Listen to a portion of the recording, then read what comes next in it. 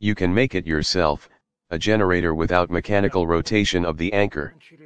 1. Find an anchor from a DC motor, with a 2-pole excitation orientation. The winding must have a sufficient number of turns. It is better to use one from a motor with a constant excitation of the field from permanent magnets or an electric motor with self-excitation for 110 or 220 V. There, the anchor winding is designed for less resistance, but has a sufficient number of turns. 2. Find a stator with slots so that your anchor fits tightly into the stator without a gap, or with a minimum gap.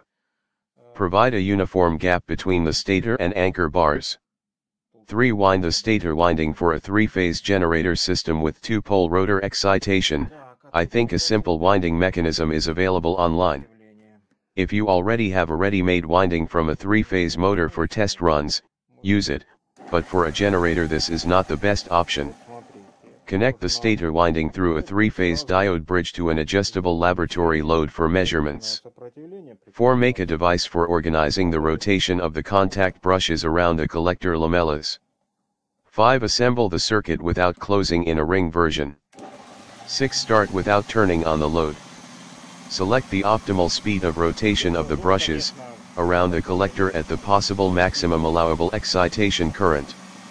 Measure the current at startup and in operation. 7. Connect a voltmeter, or even better an oscilloscope, to the terminals in front of the diode bridge. Measure the maximum EMF. Change the speed of rotation of the brushes and watch how the frequency and EMF change. 8. Connect the load in different modes, make the appropriate measurements. Excitation current and EMF level, current in the load. If you did everything correctly, you will have a current drop in the excitation circuit when the load is connected. You have generation. Then all that remains is to calculate the excitation windings and stator windings to obtain not a test verification model, but a design useful for generation.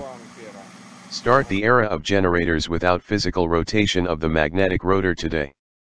Don't wait, the energy lobby does not benefit from you generating electricity yourself.